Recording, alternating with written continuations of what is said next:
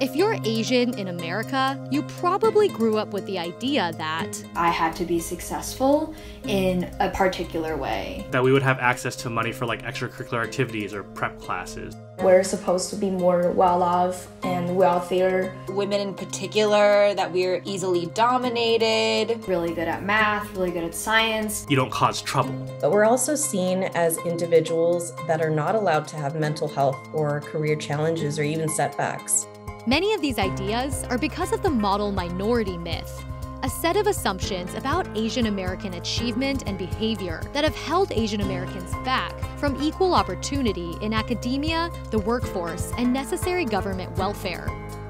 So how does the perception of overachievement leave Asian Americans out of important equity conversations and suppress their potential growth? Here's how the model minority myth is suppressing Asian Americans from reaching their full potential. For many years, anti-Asian biases and discrimination have largely gone unacknowledged, until now, as the nation takes a closer look at the origins of discrimination in a climate of racial reckonings and increased violence. In recent years, Asian representation among college students and in executive leadership has come under scrutiny. In corporate America, Asian Americans are the most likely to be hired into white-collar jobs, but least likely to be promoted into management. According to studies, nearly 60% of Asian Americans go to college. After school, they make up 13% of working professionals, but just 6% of executive leadership. Generally, Asian Americans are perceived as smart, hardworking, easy to manage employees. The problem with that model is that we're also seen as good workers, but not great leaders.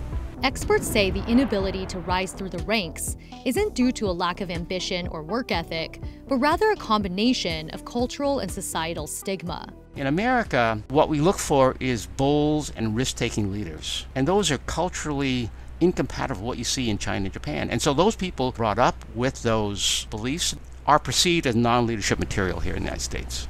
So is the career suppression of Asian Americans a hidden form of racism? If not, why exactly have Asian Americans been underrepresented in management roles? And what can we do about it? We can't be lost on the fact that Asian Americans also need a lot of help. The D&I movement within companies is happening, but also I think it's no longer about just celebration of cultural holidays and things like that. It's really about what are we going to do to address the inequities in promotions, for instance, and in the rise to executive leadership.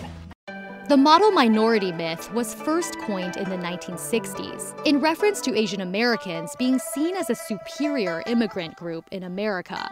Construct to say we are model minority because we are obedient, we are submissive, we are successful in assimilating into American culture, and therefore we are the model. These assumptions have proliferated, becoming common stereotypes in the media and at the highest echelons of society. It essentially erases the struggles and hardships and discrimination and racism that we persistently face in the Asian American experience. In one highly publicized case, Harvard admissions officers had used recurring characterizations for Asian American applicants, such as quiet, shy, science, math-oriented, and hard workers. Harvard responded, stating race is one of many factors considered when reviewing applications, and ultimately, it was ruled that their admissions process met constitutional requirements.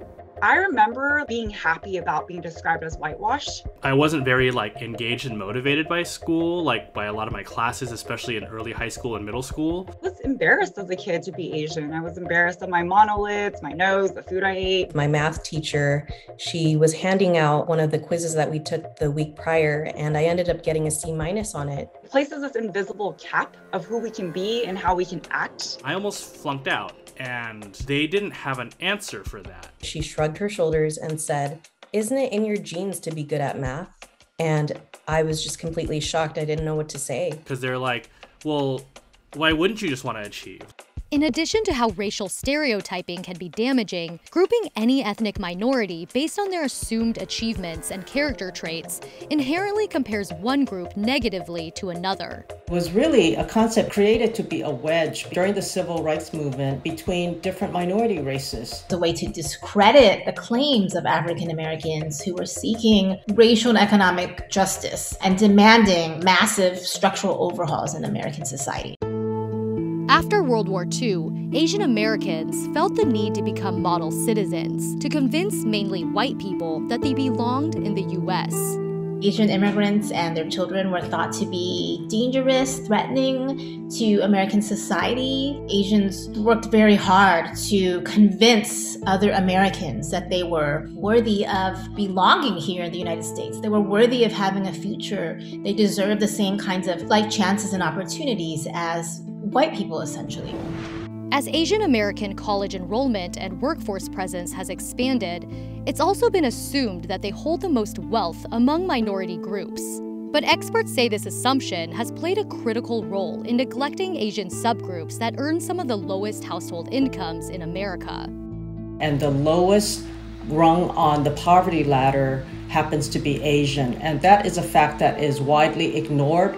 For instance, the Hmong, Bhutanese, Burmese, and Nepali populations have consistently had poverty rates higher than the U.S. average, with median household incomes reported below $40,000.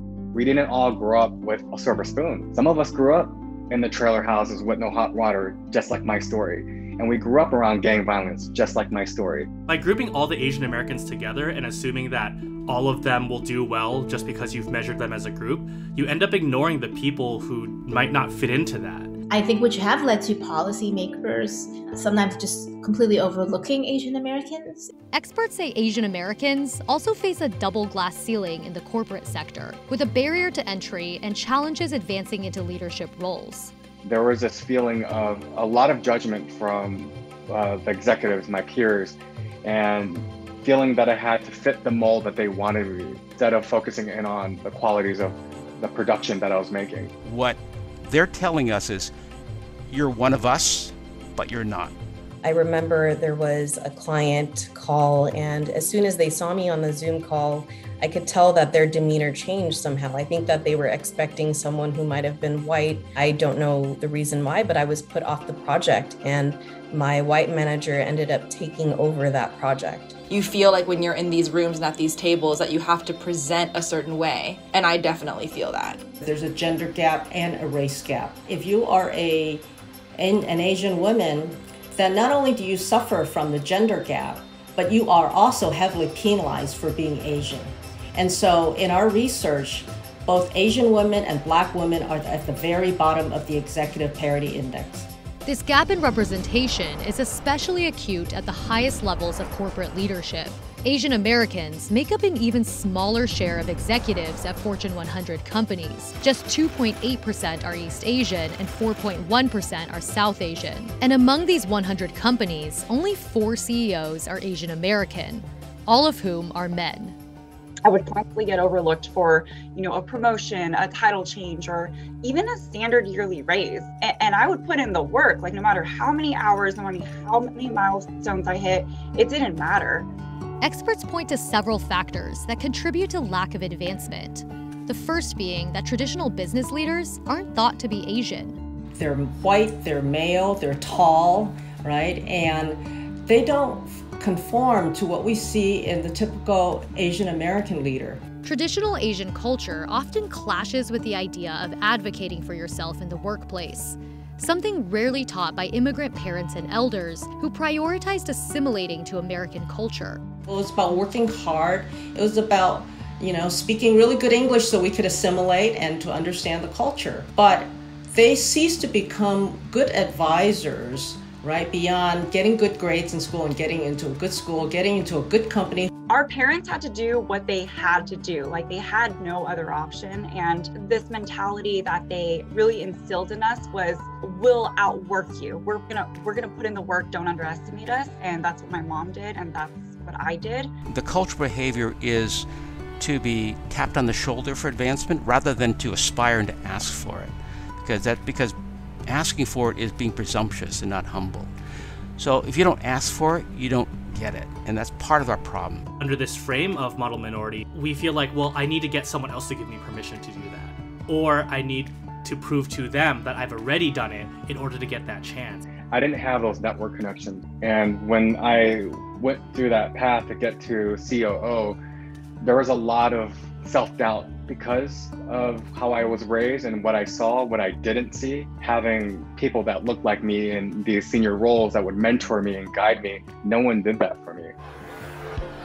Prompted by the Black Lives Matter movement, many corporations are now investing a lot of money in diversity and inclusion initiatives. But these initiatives may not be enough to fix career advancement inequities for Asian Americans. The problem with diversity programs, in particular for Asian Americans, is that by and large, they're focused on celebratory events like Lunar New Year or Asian Heritage Month, and they don't really look at the diversity question. Experts say companies need to be more intentional and proactive in who they hire to lead, while creating a culture that sees value in all types of people. But the first thing that corporate America needs to do, they need to recognize the problem and recognize there are things that we can do about it. And then make those, I'll call it training opportunities, development opportunities, available to Asian Americans. It's our responsibility then to take that opening and to learn new skills. Companies can have a role in helping society unlearn harmful narratives that have been perpetuated for decades by providing mentorship opportunities and encouraging the understanding that leaders and managers don't all have to look and sound the same. There are different leadership styles, and I think being gentle in interpersonal relationships, it is an example of leadership, I think. Being loud or advocating for yourself is not easy for everyone and doesn't mean that they're not good at their job. Prioritizing diversity in media can also help minorities see themselves in roles they never considered. I think it's extremely important for people growing up to see themselves represented in executive, higher level positions. And it especially tells young Asian kids that we can live outside of these lines that were set up for you. From a media perspective, tell stories that are pushing policy and legislation forward, helping groups that maybe don't have the spotlight on them. Lastly, many members of the Asian American community say there's nothing more important than speaking up and sharing your story authentically. We are fighting so hard to have a seat at the table, and we just want to be heard. We want our voices to be heard. Connect with other people, share these kind of experiences where we may feel like we're alienated sometimes, but really we're all together in this same feeling.